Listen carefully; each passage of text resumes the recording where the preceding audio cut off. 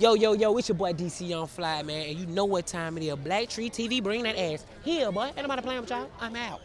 Oh, what's I'm with my man DC Young Fly. What's up, man? So all the way from DC to the east side of Atlanta, all the way to the red carpet out here in Hollywood. West side. West side. You know I'm a west side. West side gunner. Corrected. Yeah, west East side. side from gunner. Decatur, but we all got it good. That's right. I mean, what is it like mean to you right now to see your journey have gone? Because I know it wasn't no overnight success, you know what I'm saying? But what does it mean to be right here, right now, and seeing your career just? It's a blessing, man. You know, I gotta stay level-headed. You know, I can't never let this. It's just another stepping stone for me. You know what I'm saying? And I know it could get bigger and better. So it's just a blessing. I gotta acknowledge it. You know what I'm saying? Learn from it, work from it, and use it to my advantage. You know what I'm saying? So it's just a blessing. You know what I'm saying? I'm just soaking it up right now. We see all these comedians getting these big Netflix deals, their own stand-up comedy hours, and we've been listening to you 15 seconds at a time, minute at a time. When do you think that's gonna be that time when we're gonna see you on that stand-up stage, giving you a DC Young Fly, just full show, Netflix? For some of the comics who know, it's hard coming up with a good set. You know what I'm saying? You got to work on your set.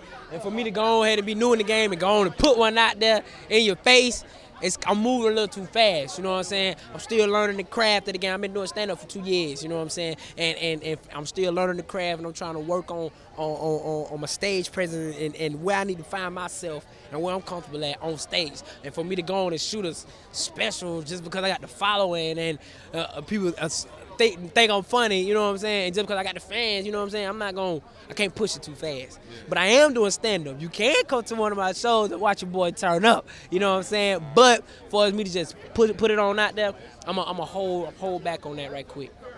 Now, you done roasted a couple of people online. Some of your victims been Kevin Durant, Kevin Hart, some people with bad hairlines, all type of stuff going on. Who's had the best comeback out of them that came back at you? Like, who came back at you the hardest? It was hard. I want to say Kevin Hart probably the only one who gave me like real comp. I mean, Michael Blackson gave me. It's Empire. I forgot Empire season 3. It is. Yeah. Can somebody please sign her?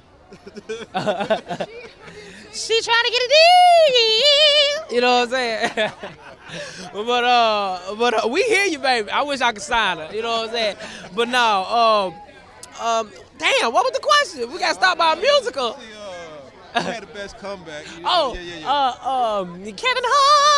Since we on the musical. Yeah. But no, I want to say Kevin Hart, man, because when he said something to me, it kind of like, I was like, I had to go crazy. I had like 30, 40 videos ready for him. I wasn't even expecting it. You know what I'm saying? So I want to say Kevin Hart, man. Yeah. Well, all right, man. Almost Christmas. We gonna all enjoy it on the screen, and it's we got almost time to see you on that stand. It's coming in time. Yes, sir. November 11th, man. Turn up for your boy. Almost Christmas. Love, baby.